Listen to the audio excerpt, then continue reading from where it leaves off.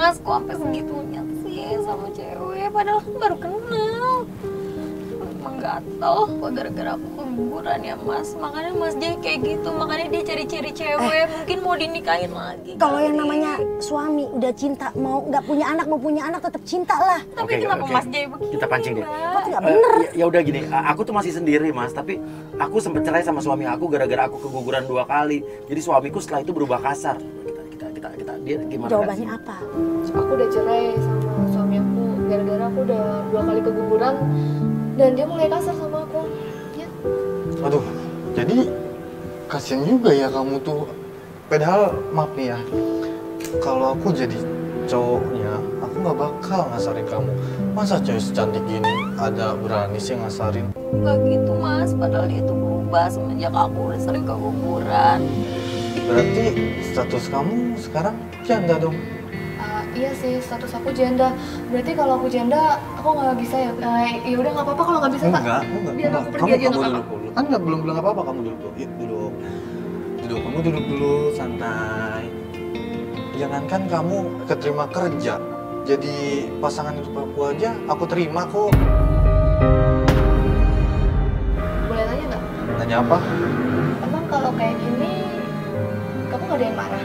Ya nggak ada dong, kan aku juga duda. Maksudnya ngaku duda, kurang ajar banget sih. Terus aku ini apanya? Aku kan masih jadi istrinya mas. Aku ditinggal istri aku karena aku tuh nggak bisa ngasih anak ya. Maksud aku kan anak itu titipan. Udah gitu dia selingkuh lagi. Gitu sih. Dia itu muter balikin fakta, padahal tuh dia yang selingkuh sama cewek lain, bukan aku yang selingkuh.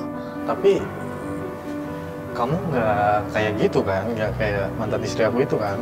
Ya nggak mungkin lah mas, aku selingkuhin suami aku sendiri. Ya nggak mungkin lah mas, masa iya sih aku tuh nyelingkuhin suami aku sendiri. Oh, jadi aku suami kamu? Mau dijadiin suami kamu? Enggak gitu maksudnya. Aduh, sebenarnya aku ini pertama kali kamu masuk aja, aku tuh udah kayak ngerasa beda gitu. Dalam ruangan ini kayak adem aja bawaannya. Keterlaluan banget sih mas Jay. Berdiri sebentar deh. Di sini. Nah, berdiri di sini. Coba kamu muter. Oh, gini. Maaf. Muter. Nah, kamu cocok deh jadi calon aku.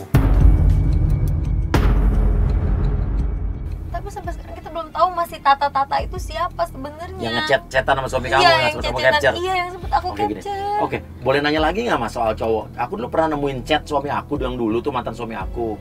Terus namanya Kiki. Kan Kiki bisa cewek bisa cowok. Terus chatnya mesra-mesra gitu. Emang cowok tuh suka gitu ya? Suka ganti-ganti nama di handphonenya. Oh ya mas, aku boleh tanya nggak sama kamu? Tanya apa? Jadi gini, mantan suami aku tuh kan, aku pernah lihat tuh di handphonenya dia. Jadi kayak chat-chatan namanya tuh namanya tuh Kiki. Kiki itu kan bisa cewek bisa cowok. Ya bener. Emang kalau cowok itu kalau selingkuh suka kayak gitu ya? Oh, sama tuh temen aku juga begitu. Jadi dia punya selingkuhan. Kalau nggak salah tuh namanya Tata. Emang Tata itu siapa? Nggak tahu sih, temen aku itu, bukan aku, temen aku. Makanya kan tadi kamu cerita sama aku pun punya cerita buat kamu. Bukan berarti bener emang Tata itu selingkuhannya mas. Jadi lagi nyeritain diri dia sendiri berarti kan? Iya, dia tuh nyeritain diri dia sendiri. Oh ya, aku boleh nggak sih tanya satu lagi ke kamu? Tanya apa? Kamu mau tanya berkali-kali nggak masalah. Kamu orangnya selingkuhan nggak sih? Masa aku selingkuh sih? Ya kali. Mana mungkin selimut tetangga basah itu buku dalam kedinginan malam-malam panjang. Dulu balikin lagi ke masalah interview, masalah kerjaan. Jadi gimana Pak? Gimana apanya? Ya gimana? Ini ya pokoknya kamu aku terima, besok tinggal ketemu HRD aku. Masa kayak gitu langsung diterima kerja? Apaan sih Mas Jay ini? Jangan-jangan semua pegawainya digituin lagi sama dia mas. Nah aku yang mau nanya, gimana? Kamu mau? Mau apa? Ya mau nggak jadi calon aku. Kok begitu sih ngomongnya mas? Penggoda jadi teman hidup. Terus aku ini apa mas? Kamu lihat mata aku. Kamu percaya sama aku kalau aku bakal setia sama kamu.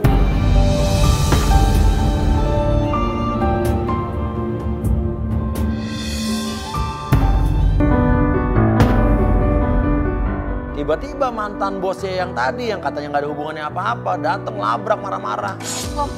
Kok cewek itu datang ke situ? Ngapain dia malam-malam? Mantan bosnya. Iya, dari ala-ala itu pakai kacamata kan? Iya mas. Ah, kamu ngapain kayak gini? Enggak, dia lagi interview. Aku bisa jelasin dia lagi Interview? Dia lagi Interview kayak gini? Lalu dia marah-marah. Oh, berarti pacaran. Benar-benar ketawa. Bener kan mas? Berarti pacaran. Betul, Dan tadi dia ngaku dia hamil kan? Dia hamil. Nah berarti tuh tespek itu punya Bisa jadi. dia emang punya suami tapi Selingkuh sama suami Ayo, kamu ayo, gitu. ayo, ayo, kita turun. Terlaluan ya kamu nggak tahu terima kasih. Aku udah modalin bisnis baru kamu ini. Kamu jangan gitu dong, jangan bahas-bahas kayak gitu kan aku nggak enak sama yang interview. Ya tapi gimana terus sih? cuma kayak gitu. Enggak, dia interview, kamu boleh tanya sama dia. Aku tuh udah bela-belain mau cerai sama suami aku. Loh kok? Berarti bener kan mas? Aduh. Bener kalau misalnya kamu selingkuhan dia, kamu hamil anak dia kan? Enggak, aku lagi interview. Tadi kita juga dengar baru masuk lo bilang lo mau cerai suami lo.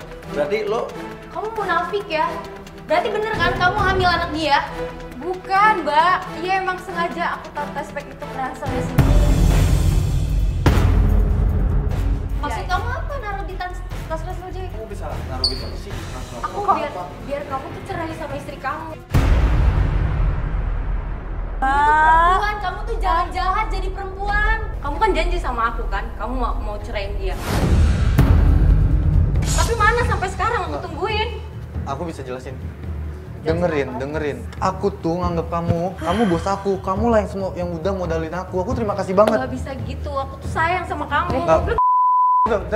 Aku bisa. Ini istrinya. Iya, Kamu kenapa ngebela dia? Enggak, aku nggak ngebelain. Aku bakal jelasin. dan lo berarti ini sekarang lo hamil bener? Iya mas. Anak dia bukan? Bukan. Anak suami aku. Bukan anaknya Jay kan? Bukan. Tapi kamu sengaja naruh itu semua tespek kamu di tasnya Jay. Karena Jay itu udah janji mau ceraiin istrinya. Dan kamu tuh nuntut aku kan buat ceraiin suami aku. Aku nggak pernah.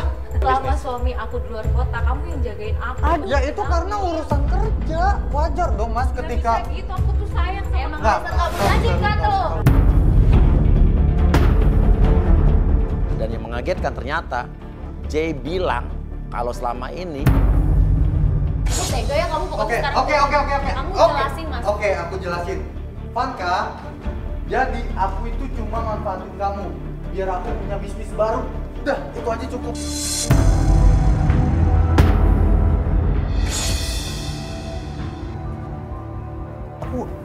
Aku udah jelasin semuanya. Aku cuma sayang sama kamu. Aku sama Terus Vanka Tata nggak ada. siapa? Sebentar. Lagi sih mas. Siapa Halo? yang nelfon?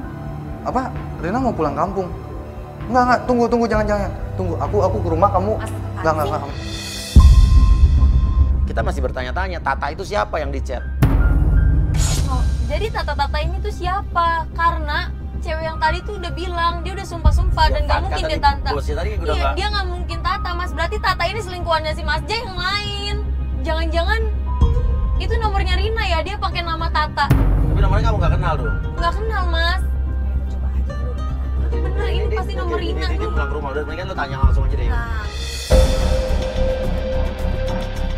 Kita ikutin dia pulang ke rumah. Dan bener aja di rumah itu udah ada Rina, asisten rumah tangganya, dan ada adiknya. kamu udah gak kuat pak. Kamu ngapain dengan dia? Kamu gak usah sok polos ya. Lu tuh sebenarnya bukan pembantu kan? Lu tuh emang selingkuhannya dia. Ya udah Bu, sekarang aku mau pulang aja. Tapi sebelum aku pulang, aku mau kasih tahu sesuatu sama ibu. Oke, kamu mau ngomong apa, Sen? Maaf ya, Mbak. Maaf dari tadi kamu difitnah terus, sekarang Iya saya Mbak, lagi aku tahu. udah gak kuat Oke. difitnah terus. Kamu mau ngomong apa? Coba ada apa? Ada informasi apa tadi kamu bilang tadi sempet? Mbak Resta pernah bilang kan yang kata-kata itu di WA aku. Iya, emang itu lu kan? Sekarang aku bisa buktiin Mbak kalau itu bukan aku. Coba mana? Coba gue cek tuh nomornya. Oke. Coba kamu telepon Aku ya. telepon. Benar, harus ditelepon. Telepon apa sih? Apa? Telepon apa? Oke, kita akan telepon orang yang whatsappan sama suami lo.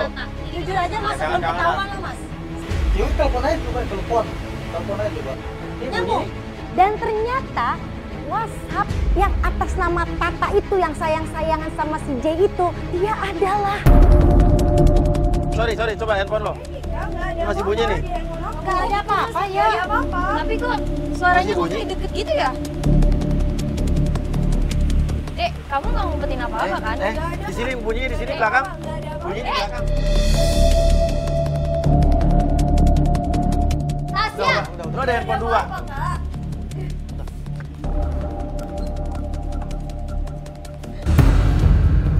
Jadi selama ini kamu Aku bisa jelasin. kamu itu ada aku ya. Aku bisa jelasin. Aku punya alasannya, Mbak. Alasan apa lagi Lu? Aku kecewa sama kamu dari. Aku nggak nyangka aku udah nuduh Rino, nggak taunya itu perlakuan adik aku sendiri. Kamu ngomong kayak gitu. Kamu main sama adik aku, Mas. Kamu keterlaluan banget sih, Mas. Aku hamil, Mas.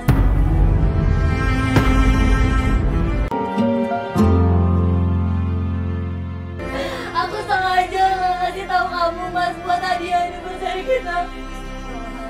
Aku takut bikin kamu kecewa, Mas.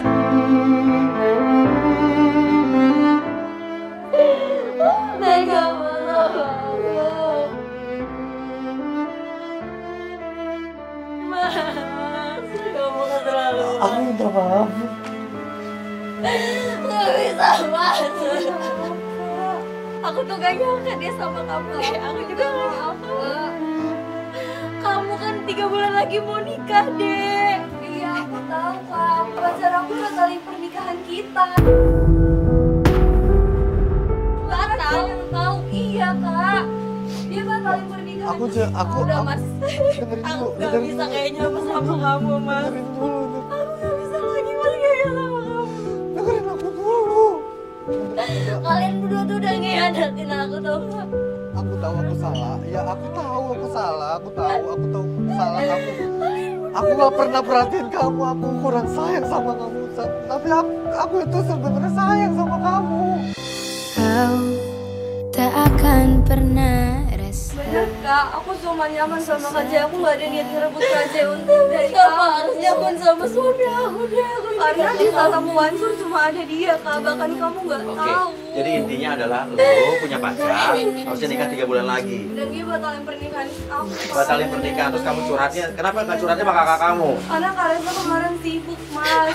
Nggak ada waktu. Aku nggak bisa surat sama siapa-siapa kecuali Kak Jay. Dan akhirnya aku sama Kak Tapi Jay. kenapa J masih manfaatin kesempatan ini sih J?